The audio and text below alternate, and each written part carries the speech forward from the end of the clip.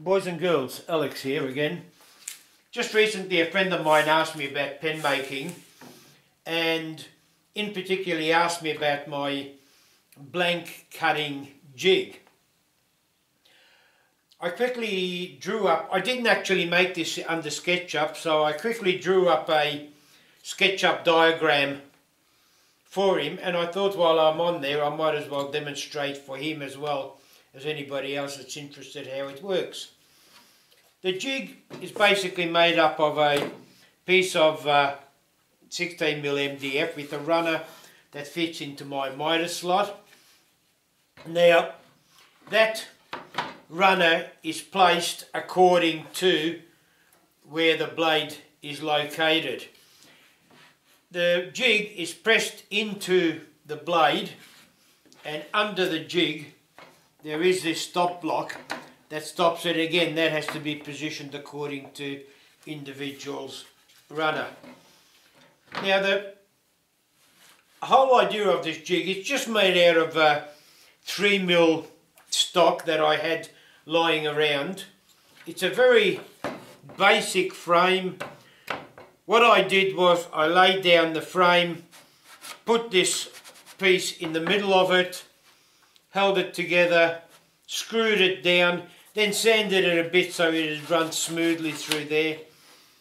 Added a couple of springs. This knob here, the only different thing you might say is I did tap a thread into that wood, so if you bring this runner or slider out, you can actually tighten that knob down to hold it in place. However, that's really not necessarily as you'll see in a minute. I've also provided a little tray here to keep all my miscellaneous crap. Now I'll show you how it works, but I'm too tight-ass to actually use a bit of blank, so I'll just use a piece of pine, but Jesus Christ, it doesn't matter what you use. Now what I'll do is, the way it works is you pick the blank of whatever, or the tube for whatever you actually want. This is for a cigar long piece.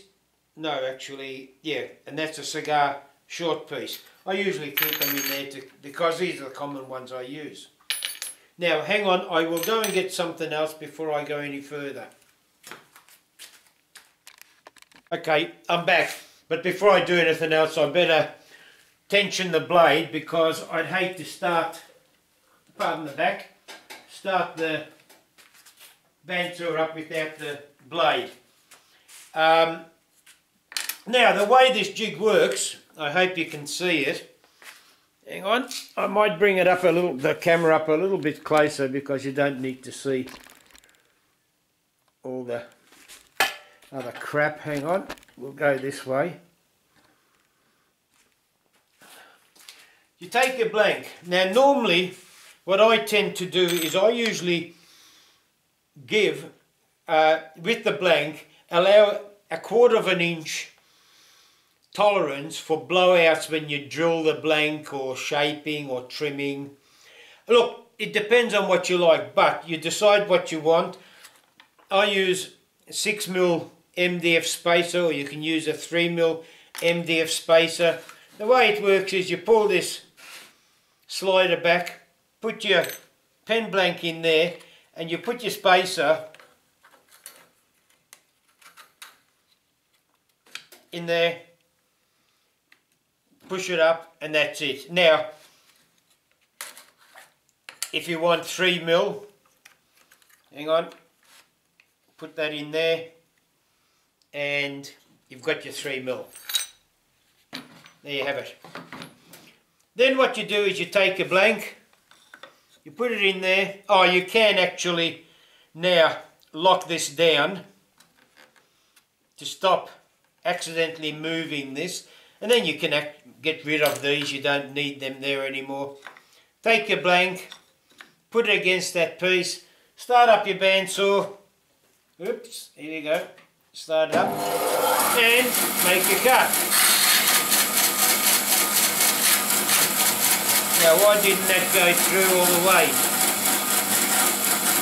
Actually, basically because you put it down there and make a cut. You could, can you? No, you can't put it there unless you twist it around the other way. But it's easier to just put it down there, make a cut. You'll find that this lead-in, oh, hang on, let's stop that. That lead-in is quite long, but that's because it depends on what size blade I've got. If I've got a big curved blade on there, it'll come all the way through. If I haven't, it doesn't. So, I can either put it there. I don't tend to put it there. It's down there. Either way, doesn't matter. So that's it in a nutshell. Nothing magical. Hope it gives somebody some ideas. Again, you don't have to make it as fancy as this. But I do like it rather than big bulky stuff that you need to move around. Anyway, that's it, boys and girls. Keep safe. Catch you later. As always forget to mention one or two things and come back and retake it and blow the whole bloody video out. Just a thing about these springs. Now, I'll actually I came back to loosen the tension of this unit. Now, the springs are nothing in particular. Just grab yourself any reasonable size spring. I just found that these springs I had lying around, a single spring wasn't strong enough because of the dimensions of this piece of wood. Now, if I had this piece of wood much wider and put the spring out there, then maybe I could have had enough tension on it. But I found that I used two springs.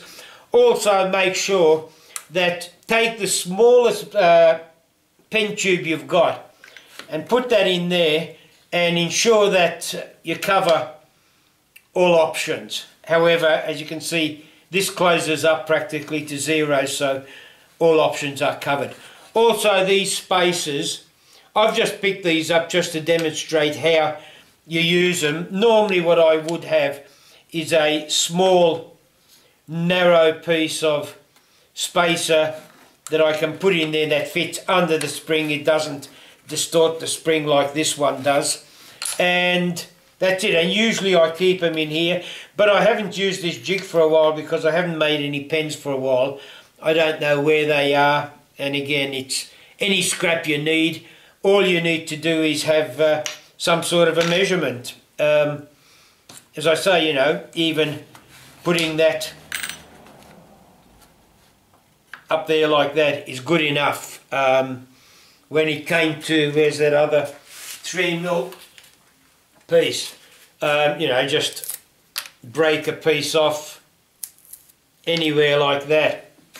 If you want a 3mm, put that in there and bang, off you go. As I say, the only thing is that with this small blade, you can't put the blank on there, so you put it down there, and it really doesn't matter where you put it. It'll work just as well. Now, the bandsaw blade doesn't make it a neatest cut, but you tend to trim up the ends anyway, so who cares whether it's a super neat cut, like some people like to take it off a table saw or a chop saw, because it does leave a nicer, cleaner cut than a rough bandsaw blade. But as I said, you're going to tidy up the ends anyway with one of those blank mills, so who cares? Alright, this time hopefully this is it. And keep safe.